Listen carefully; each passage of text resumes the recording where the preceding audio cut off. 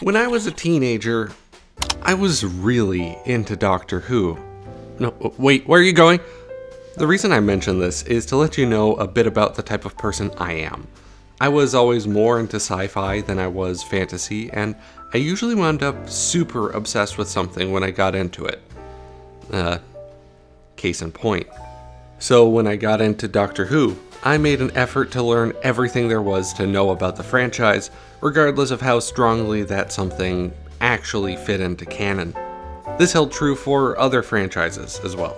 You see, I dropped Doctor Who at some point, growing tired with the formula, and clearly moved on to more Batman-centric pastures, but there's another franchise that's more, well, complicated for me.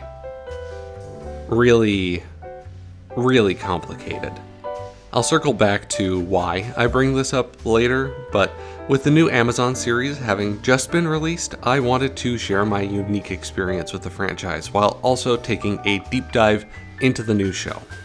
Had to make a video on something up to date eventually, right? Country roads, take me home to the place. Straight off the bat, I'm conflicted on how to approach this show. On the one hand, I'm trying to put myself in the shoes of someone totally unfamiliar with the Fallout franchise, wondering how much of the content works without any foreknowledge. On the other hand, I'm a viewer with a collective 995 hours between Fallout 3, 4, and New Vegas. It's kinda hard to set all that aside and be purely objective, but I'm still gonna try, even if my brain gets all tingly from recognizing game objects in the background. So, the startup is good. We're introduced to the world and the people. It's a feet-first approach, and I think it works pretty well. Oh hey, it's Walton Goggins, Cecil from Invincible. Who's he playing in this? Oh no. But let's dissect the opening scene a little. I feel like I could dedicate a whole video just to this part of the episode, but I'll try and just summarize. The dialogue is reasonably expository, but it's never in a way that feels wooden or disingenuous. We get a bit on the news where the weatherman starts to lose it, which demonstrates how high tensions must be getting with the threat of war looming overhead. I'm sorry, I can't do this. I can't do the weather if I don't even know if there's going to be a next week. Happy thoughts I'm not today.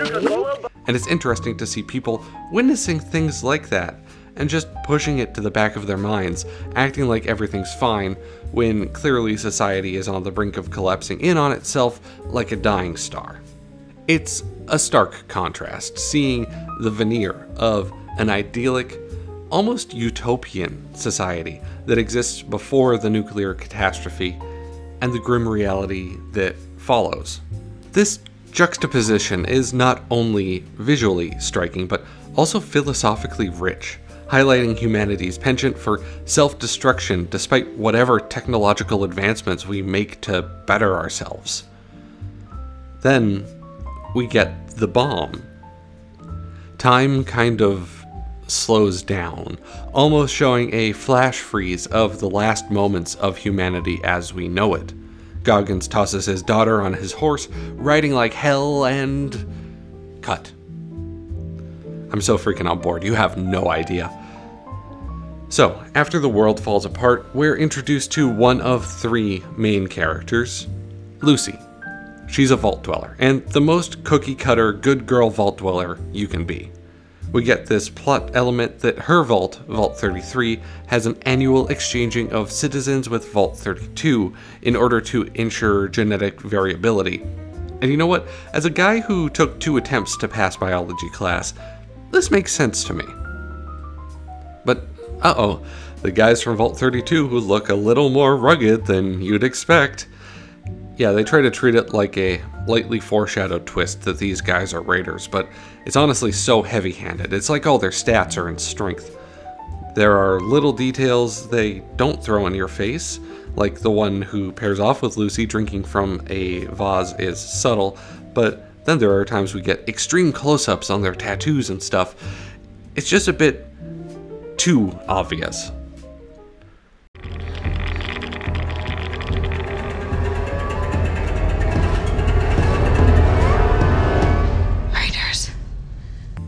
crap hits the fan. There's a massacre, and the raiders nab Lucy's daddy, Mr. Twin Peaks as I call him. Every day, once a day, give yourself a present. Don't plan it, don't wait for it, just let it happen. In a way that feels like a more emotionally resonant version of the dad vanishing in Fallout 3, or Mr. P-Pants as I like to call him. Vault 33's introductory scenes are pretty well structured, giving us lore, character motivations, as well as setting up an overall tone, and providing some patented Fallout humor that manages to fit without being distracting, a la any quip from a superhero movie in the past dozen years. Get that jelly mold out of here! Then we move along to a new segment focusing on our third and final main character, Maximus. Maximus is a member of the Brotherhood of Steel, a group that can vary greatly between Fallout games, in both morality and quality. My first concern was that they'd be the morally righteous good guys, like in Fallout 3, but they thankfully avoid going down that route, instead opting for something that operates in more of a gray area. Their boot camp is somewhere philosophically between a military training facility and Catholic school. I mean, it makes sense. In the games, they've always gone with religious titles like Paladin and Elder. After Maximus's friend gets hurt in a trap, laid out by another member seemingly, Maximus is brought in for questioning under the suspicion that he may have caused the injury. This is when we get Titus. Speak. Yeah, that's the moment I realized they weren't going to be the good guys, but he sounds like Frank Horrigan. If he whips off that helmet and he's a mutant, I don't think I'll even blink. The segment is nuanced and overall gives the impression that the writers are really trying with the show. We get a final segment, shorter, which reintroduces Walton Goggins' character, now known only as the Ghoul. It's quick, but does a good job of A, showing how antsy people get around ghouls, and B, illustrating that he's going to be a major player for the season on par with Lucy and Maximus. And finally, C, it shows that he isn't one to mess around. After 200 years, he's more than a little jaded. The episode, The End, is not just about the literal end of the world, but also about the end of an era, the end of innocence, and perhaps the beginning of a new kind of human saga. It sets up a series that promises to be both a reflection on past mistakes and a speculative exploration of future possibilities, however bleak, all while maintaining a sharp, sardonic edge that keeps the viewers engaged and, importantly, entertained. So far, a very strong start. I wasn't expecting much, for reasons that'll become more clear as we go, but I'm pleasantly surprised by what I've seen. I don't want to set the world on fire. My parents were, in most ways, pretty lenient with what I watched growing up. I think I saw RoboCop when I was about 7, Terminator even younger, and their personal policy held true with video games. Until it didn't. You see, my pops let me play with his copy of Vice City. He played it himself first, so he 1000% knew what I was getting into. He only changed his tune when he saw that I, as a 6-year-old, kept getting a flamethrower and lighting the nearest cop up like he was kindling. It's irrelevant to add that my dad was in law enforcement, so that probably struck a sour note for him. So, no more M-rated games. Ever. Never. Ever. Oh, hey, this game looks fun. Fallout 3 was a breath of fresh air to preteen me, since for the prior 6 years I'd been locked into GameCube games like Luigi's Mansion and Battle for Bikini Bottom. I was still definitely too young to play it, but what was I gonna do? Argue that I shouldn't? I wasn't exactly popular as a kid in school, go figure, but everybody was playing Fallout 3. It was a grand equalizer. I remember chatting with schoolmates about how totally messed up Andale was specifically, which, if you're unfamiliar, is a town full of cannibals who maintain a white picket fence aesthetic at the same time.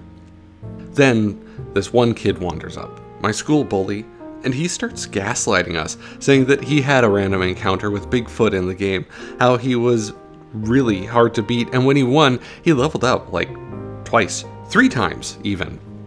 I remember dedicating hours to the game, specifically hoping to find Bigfoot of all things, like I'm part of some trash reality show. Ultimately, I dedicated hundreds of hours to the game. There was nothing else like it to me. While my opinion has changed a bit with time, and I can definitely see the flaws with it now, I still look back on those early days with the game fondly. Warts and all. Never did find Bigfoot though. Girls! Girls! Watch out! Watch out!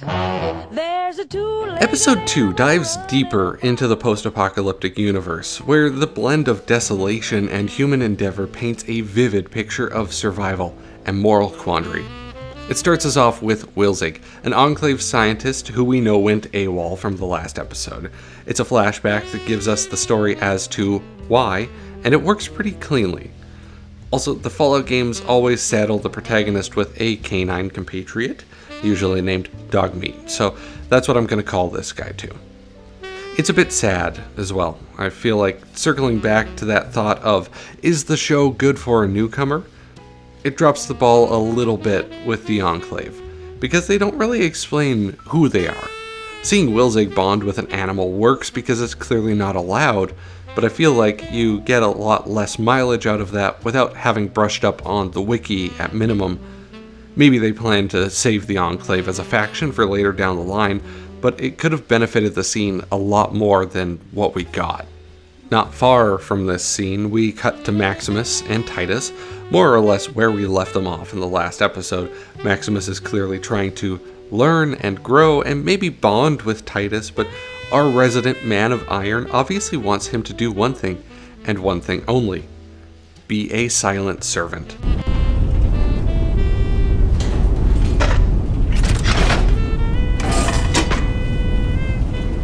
Clean that.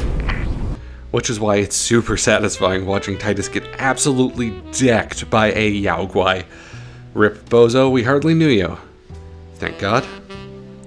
Seeing him put on this brave face, acting as the Brotherhood's ideal soldier, and then running at the first sign of trouble, positively magnificent. As for that slick Brotherhood armor that he was rocking, our boy Maximus loots that thing as soon as Titus's HP hits 0. We get a sequence of him messing around with it, and it's all pretty cathartic. So, as for Lucy, she makes it to the first settlement we're seeing on screen, Philly. It's here that I think it's time to talk about my biggest gripe with the show so far. It's way too clean. Like, in Fallout 3, people complained that everything was washed out, green and bland, so when we get to 4, there was a new degree of vibrancy, and everyone said it looked great, which, for the most part, I agree, but it feels like they've continued in that direction, to the point that, aside from the sets themselves, everything feels almost sanitized. Like, these people are wearing clothes made from literal junk, but you get the impression that that junk just went through the wash. It's just a bit too clean. You know what? If my biggest complaint is costume design, I think they must be doing pretty damn good work overall. Anyway, the Ghoul is here, and boy does he love shooting. Well, he's here for Wilzig, and I've got to say I love this shootout segment. It's rough, grungy, and violent in just the right way. Visceral without feeling forced. Plus, a lot of the slow-mo shots give me vibes of VATS from the games, which gives my brain the good chemicals. The last bit of the fight is mostly the Ghoul v Maximus, dawn of tiny punches, which sucked a bit of the air out of it. I also don't love that the Brotherhood armor flies like Iron Man with the repulsor wrists. I much prefer the jetpack design, which fits the retrofuturism thing a bit better, more akin to the Rocketeer. Oh, also, another complaint. The Ghoul stabs Dogmeat straight in the ribs. That sucks, but that's not the problem. The problem comes after the fight. He sticks the boy with a stim pack, and suddenly Dogmeat is right as rain. Listen, I get how stim packs work in the games. It's a healing item in an RPG, for God's sake, but TV works differently. The suspension of disbelief is a bit more tenuous, and this bit bugged me. Also, Lucy used a stim pack back in episode 1, but it gave the impression that it was, like the name might imply, a stimulant, because she still had to circle back later and stitch that thing up. Here, syringe, boom, healed. Lucy gets out of there with Wilzig. Wilzig dies, but not before telling Lucy to pack his head along for her journey to deliver it to the same woman who kidnapped her dad. Okie dokie. It's a little sad and a little funny, exactly like Fallout should be. So far, I'm noticing really sharp dialogue as we go, and the dark humor that punctuates the bleakness of the wasteland offers a very satirical take on the idea of civilization rebuilt from the ashes. The episode also subtly critiques society's reliance on technology and organized control through its portrayal of the remnants of pre-war governments and emerging factions, which becomes more solidified as we work our way through the season. So, episode 2 down, general thoughts? I'm still enjoying it. I feel like the first episode had a bit more going on, and I'm seeing some flaws, more in this episode than the first, but I'm hoping it's just a dip in quality that's ultimately going to be pretty negligible by the time I get to the end of things. All in all, The Target is a compelling fusion of action and introspection, with each character's journey offering a piece of the broader existential puzzle. Fallout's strength has always lied in its ability to weave individual survival stories into the tapestry of larger socio-political commentary, making every move part of a survivalist chess game on a board built off of moral ambiguity.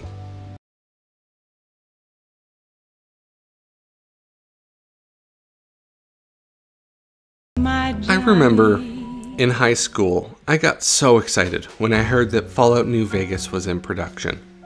Every day before class, I would hunker down in the library at one of the computers and just dig into the latest posts on the Fallout forums, specifically those on No Mutants Allowed. Day after day, I would watch and re-watch trailers, production videos, theories, the whole thing. I wanted more. I was a teen with time to burn, and this was the way I chose to burn it. Then, the game came out. It was amazing. If Fallout 3 was exciting, I don't even have the words to describe how much I loved New Vegas. I invented my own character, gave them a full backstory and personality, and set them into the Nevada. I played it start to finish. Then, start to finish. And then, I needed more. I loved the game, really loved it, and it easily became my favorite growing up. But then it was done, and all I could do was wait for whatever came next.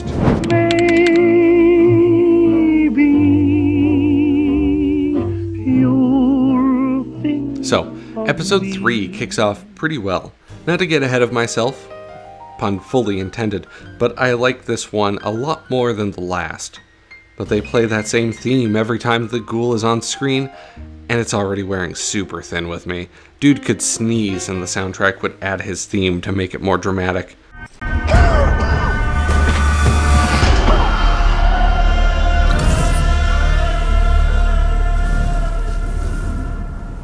But I'm very happy to say that this is my only major issue with the episode.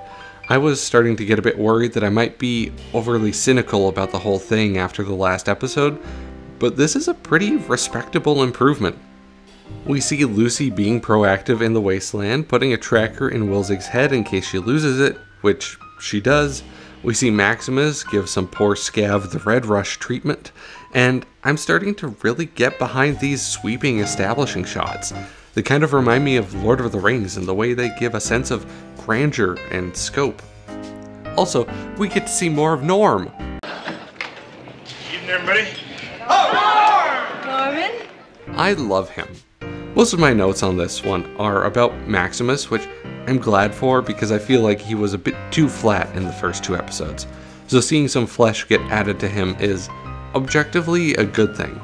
Since Titus got turned into compost, Maximus has started to masquerade as him. The Brotherhood of Steel sends a new squire, one of the guys who used to pick on him back in boot camp, and it leads into some pretty interesting character development. You see, Maximus is a massive jerk to his squire, and I'm left to wonder how much of it is motivated by revenge versus pretending to be Titus versus going on a power trip. It's probably a healthy blend of all three, but slowly and surely a camaraderie starts to form between the two of them. There's obviously a power imbalance, but they eventually start to get along a little better while searching for Wilzig's head. It feels earned, but still carries the implication that, well, he's Maximus, not Titus. Then we get the Gulper. I enjoy seeing a big old beastie play a part in the story, and I genuinely appreciate how they cause continual trouble for all three protagonists until, finally, Maximus takes him out while saving his squire. It's also a good scene for Maximus since he told his squire to get to safety when Titus would easily have tossed Maximus at the Yao Guai if he was within range. Side note, I was really sure the squire was gonna come out as just his torso, a la that one poor schmuck in Resident Evil 2. Jesus Christ. But they kill it, and they find Wilzig's head.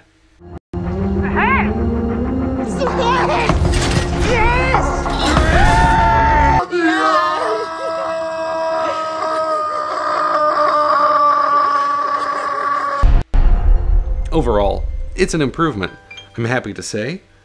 Things feel like they're starting to pick up steam plot-wise, and I'm back in it. Crawl out through the fallout, baby, to my loving arms. Through the rain. 5 years is a lot of time when you're growing up. I still held the franchise close to my heart during that time between New Vegas and 4. I even wrote a fan fiction, which I will not be sharing. It's locked behind closed doors, along with my Doctor Who fanfics starring my own OC Time Lord. But I started getting antsy about it. I would check news articles for something, anything about the long-rumored Fallout 4. Eventually, I started watching fan projects on YouTube like Nuka Break and, notably, The Storyteller. It was revelatory. I pored over those videos, and it felt like they were made exactly for people like me. Dozens upon dozens of videos detailing the lore of the Fallout universe. It was great, and gave me a way to experience the original games when, frankly, I've got ADHD brain so bad that I just can't manage old school titles like Fallouts 1 and 2. That obsessive interest in learning everything, that trait I still clearly carry today, was suddenly being sated by a group of peeps who seemingly felt the same way. It was great, and I knew there would be more to come from them, eventually.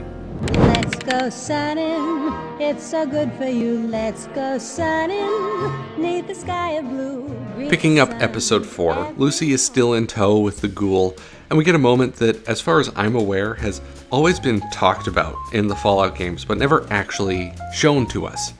A ghoul mid-change.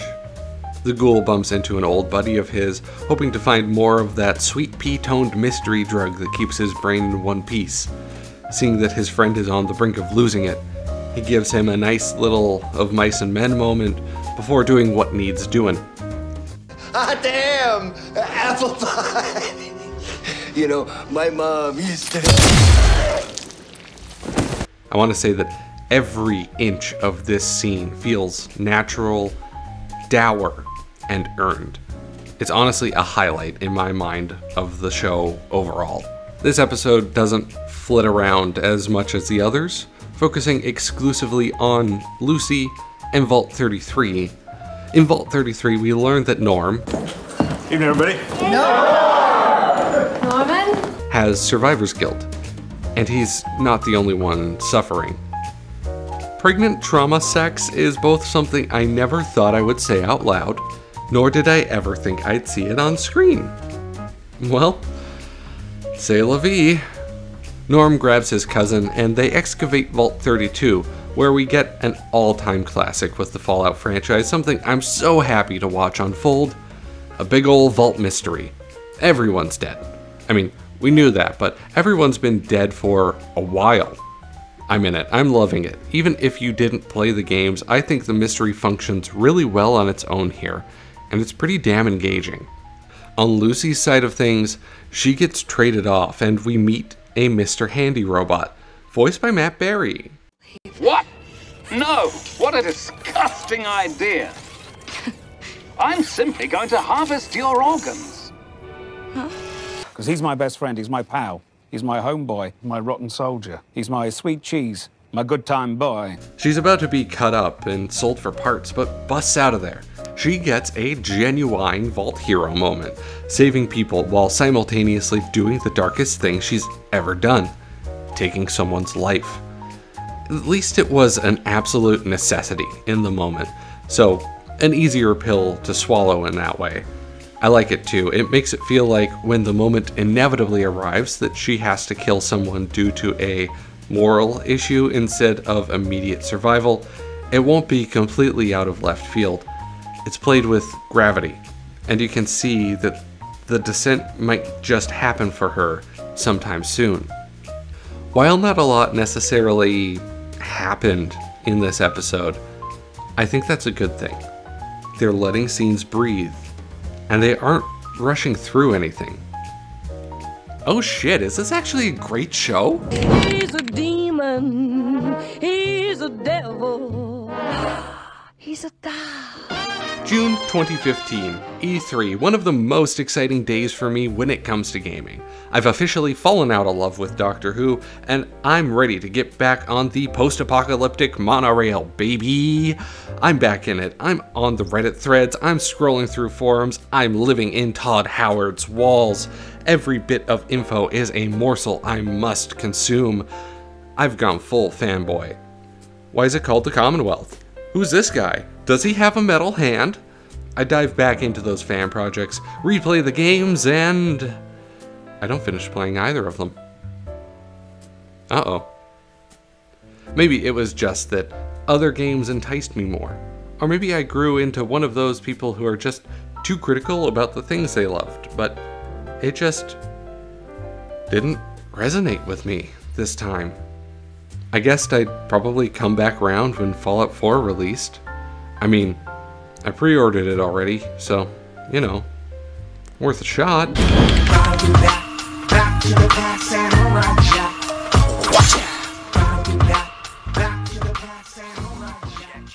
Episode 5 is just okay. We see Maximus having an identity crisis about pretending to be Titus, but that doesn't get the play it should. He kinda tells his squire, and then he's left alone. It could have been given a bit more time. It's like a minute max, and there's so much potential the scene could have had that just gets glossed over. Mysteries abound with this one. We learned that somebody dropped a whole-ass nuke on Shady Sands, a location of grand importance to, well, every game except for Fallout 4, and Lucy drops a hint that she grew up outside of the vaults. As for the Vault 32 mystery, that I'm continuing to enjoy. Seeing it evolve to include the adjacent Vault 31 is absolutely great, and immediately twists the perception of the other Vault dwellers. It becomes this winding conspiracy of trust and mistrust that I can't wait to see more of. So let's do that now.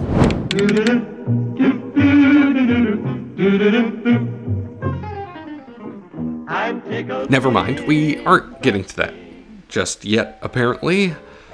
But a lot of episode 6 had the fanboy in me just buzzing. The Galaxy News intro at the beginning, a man and his dog. I understood that reference. And the goddamn New Vegas theme.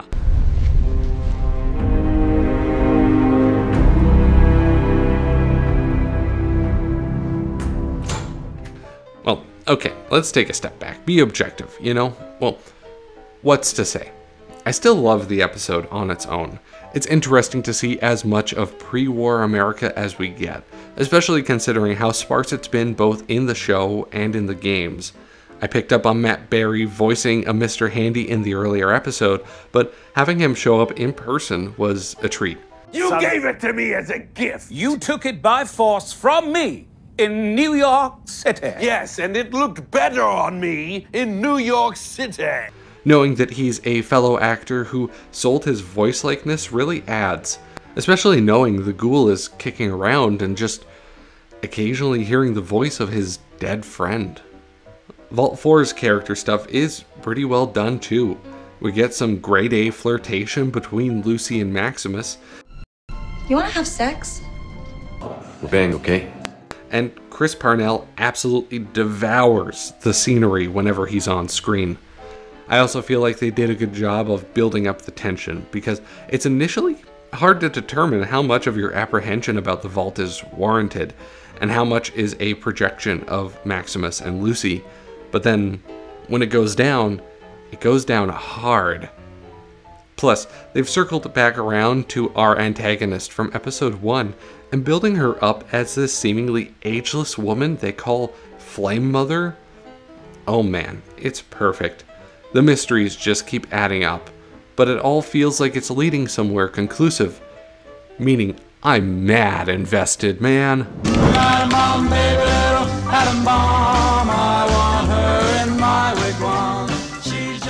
Fallout 4 hit store shelves, and I was in line for the midnight release.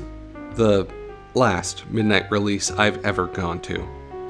I graduated high school in the time it took for this game to come out, and holding the disc in my hand, that was the moment I decided to become a college dropout. I spent so much time dedicated to this game, it's astounding. I loved every second. It improved on Fallout 3's design in a bunch of ways. Sure, most are cosmetic or quality of life improvements, but there's nothing wrong with that. They announced that there will be DLC, so I shelled out for the season pass. I kept playing the game, avoiding spoilers because I wanted to get to the ending on my own time. I just keep going. I try not to look too hard. I was living in a dream world. The game was good, but not great. Not what I'd hoped for. But still, I was in denial, in a honeymoon phase with the latest release of my favorite game franchise. It's during this phase that I even reached out to one of my favorite YouTube channels, dedicated primarily to Fallout content, Shoddycast. I was still enamored, obsessed with Fallout 4, convincing myself that it belonged in the Video Game Hall of Fame. I get so on board with the idea that, well, that's my name on the opening credits. I chat with the creators behind Shoddycast about plenty of stuff. I was still a teenager, so I'm mostly going on about how they should try and get Markiplier to cameo while they're nodding, saying, sure buddy, and actually doing their jobs. But it was fun. It felt special to be a part of something like that. The fact that I can talk to coworkers or new friends, have them say they like Fallout, and then awkwardly segue into showing them this 5-second clip where my name's on screen, chef's kiss, immaculate. I don't like to think that I have an ego, but 1.1 million views, I think I'm allowed to gloat a smidge. I didn't hang around for too long, about 6 months, which ironically is like getting a refund on the Titanic before the ship leaves port, but I definitely remember it fondly, and it was one of my first steps into trying out the whole YouTuber thing. Why did I leave? Well, I finished Fallout 4. The ending was abrupt. The first time I played, I sided with the Institute, specifically because I was enticed by the promise that I, the player, would become the new head of the organization. I imagined what it would be like from a role-playing perspective to take over and start compromising with the Commonwealth. But after the final battle, it just ends. There's almost no fanfare. There's very little you could even consider to be the ending. and I suddenly felt hollow.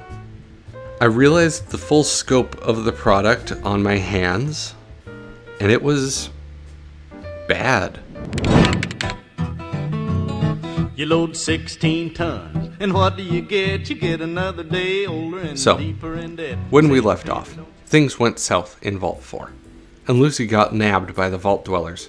Starting off episode 7, she's in an interrogation room, and they decide to show her a tape of what went wrong in Vault 4 before just sentencing her right away. Breaking it down like that, the scene feels really clunky. Like they wanted to fit in exposition but didn't exactly know how.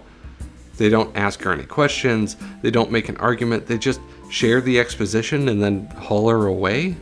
So she and Maximus get the boot, and Maximus finally decides to have a "there's something I need to tell you" moment. I'll be honest, having watched as much television as I have, I was immediately wondering what random thing was going to happen to stop him from coming clean to Lucy, but I was delighted when there wasn't anything. Dude just shares his skeleton in the closet and there's no interruption. Hell, even more impressive from a writing standpoint is Lucy just kind of going, "Yeah, okay, that's reasonable considering your circumstances." Holy crap, forget my earlier complaint about Vault 4, this easily makes up for it. Also, Fred Armisen is here. You undercook fish, believe it or not, jail. You overcook chicken, also jail. Undercook, overcook. These comedian cameos somehow manage to be really entertaining without breaking the immersion. It's a perfect balancing act. This episode reasonably feels like the build up to the next, setting up the dominoes for We're all alone. the final episode, the season 1 finale. Lucy finally manages to deliver Wilzig's head, and we get a big final flashback.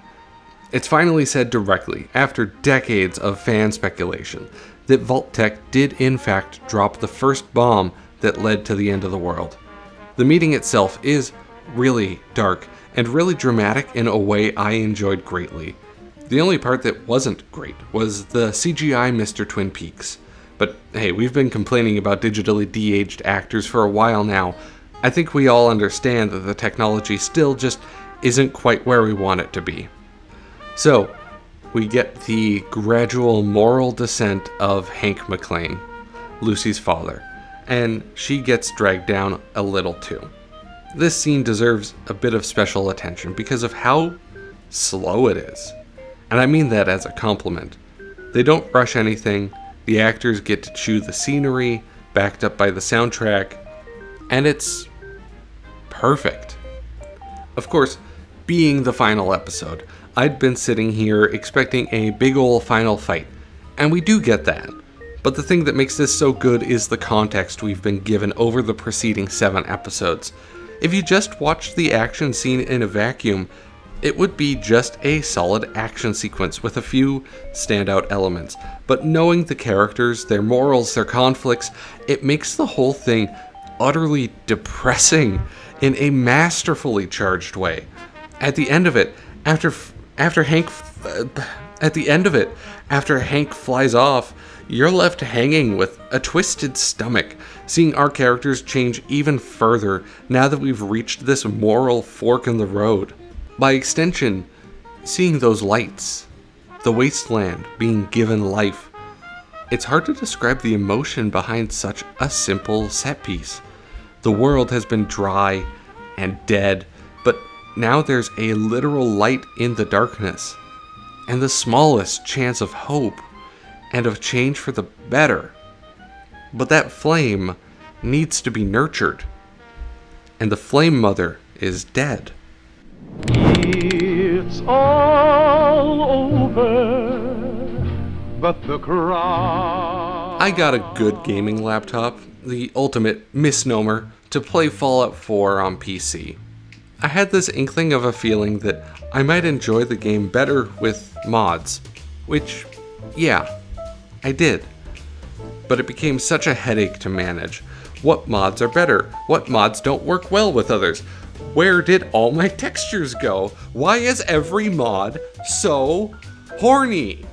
Eventually, after years of playing Fallout 4 on and off with the advent of mods built by the community, I just felt like it wasn't worth the effort, let alone the amount of time it takes to set up. Then, Bethesda had their fiasco. You know the one. Burlap sacks, moldy helmets, microtransactions. Out of spite, I tossed out my merch and wiped my hands clean of it. I wasn't gonna touch Fallout 76 with a 76-foot-long pole. Thankfully, I'm not setting this up for a bit where I go, oh, but then I did buy it. No, if you did buy it, you're a fool. I don't care if you did buy it on sale for $5, Allison. Sorry. It's a touchy subject. Gaming as a whole, when it comes to the industry, gets my blood boiling. Bethesda and Konami always find a way to both attract my attention as well as my fury. But I saw this as a point of no return for Bethesda. Clearly, they'd lost the plot. What little they had. When Starfield started getting trailers, I couldn't have cared less. The people who say it's good? Seems to me like they're all standing exactly where I was back in 2016. Bethesda, as a game studio, has lost me. As a TV studio, however,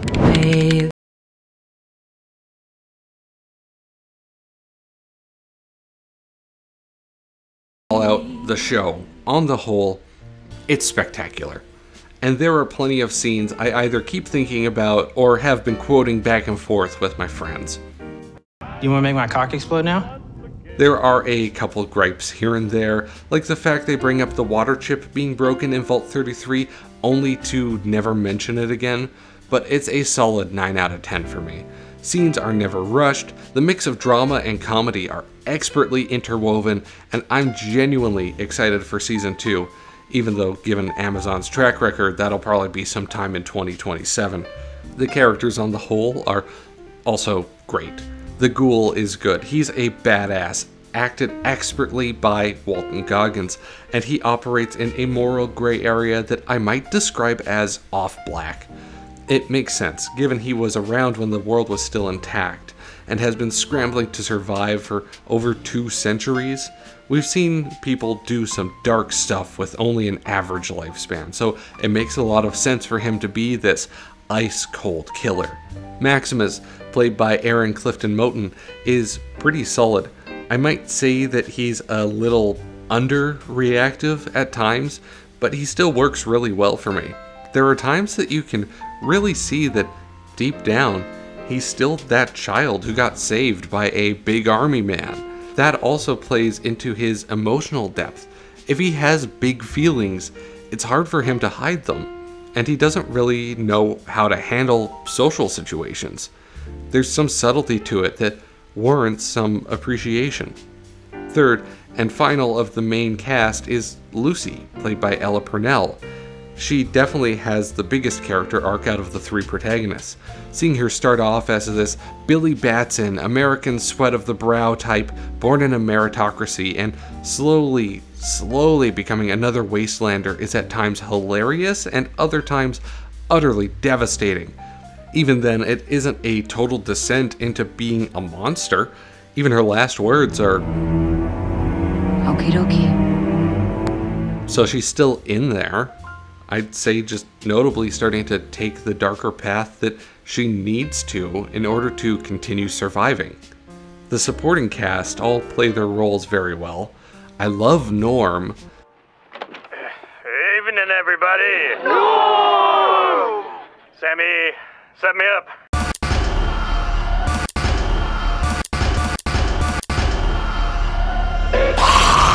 And Hank, Thaddeus, and Moldaver, and they all feel like natural extensions of the narrative. So, final thoughts? Bethesda has problems. Lots of problems. I could sit here and play armchair critic to them for another couple hours, but that's not the YouTuber I want to be. But when it comes to this show, aside from a few teensy tiny things, I'm undeniably impressed. I do genuinely believe that even if you haven't touched a game before, you'll still get a kick out of the show. My personal feelings are muddled. Born from a lifelong experience with the franchise that has swapped from sweet to sour depending on the year, and a critical eye that has been poked a few times by Vault Boy's thumb, Bethesda as a game studio still doesn't have my trust. Not a single iota of it. That bridge has been burned, and I see they keep setting up a new one made from rope, but Todd Howard's standing on the other end with a serrated blade and a shit-eating grin. But looking at the show, I see a great piece of media made by people who want it to succeed and want it to be the best possible thing it can be. And it works, and I'm happy for that, and I'll keep watching when Season 2 comes out.